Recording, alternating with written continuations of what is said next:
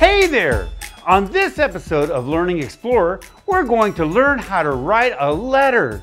I use animal letters to help me write my letters correctly.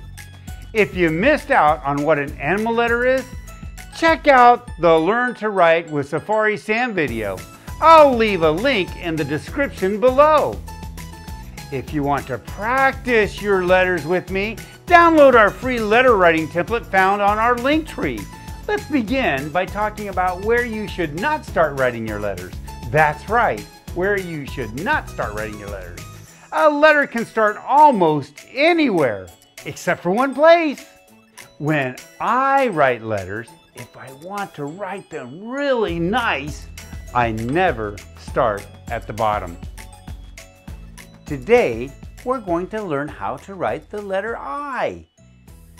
Do you remember what animal letter the lowercase I is?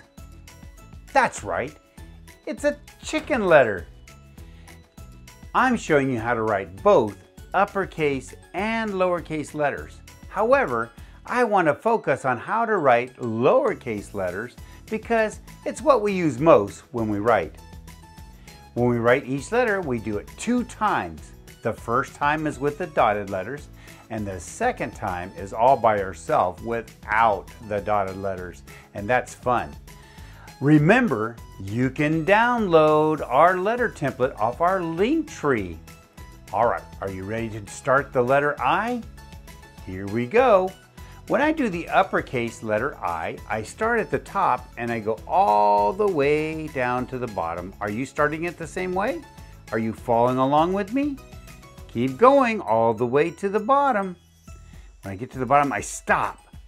And I pick up my pen and I can go to the top and I do my cross. One on the top and then one on the bottom. And there is the uppercase I. Great job. Okay, lowercase I. That is the chicken letter. So I'm going to start right here in the middle and I'm going to go straight down and stop at the bottom. And this letter is kind of cool because I get to put a little dot right at the top. Now listen, some kids make this big, huge circle. You don't need to do that. You don't need to put a big, huge circle. Just do a small little dot right there. Look at that. There is the letter I. All right, are you ready to try it without the dotted lines? Or let me get rid of mine. Now you don't have to do this. Remember, you have your paper, and on your paper, there's lots of lines for you to practice on. Okay, here we go. Let's start with the uppercase I. Remember, I start at the top and I go all the way down to the bottom. Are you at the top?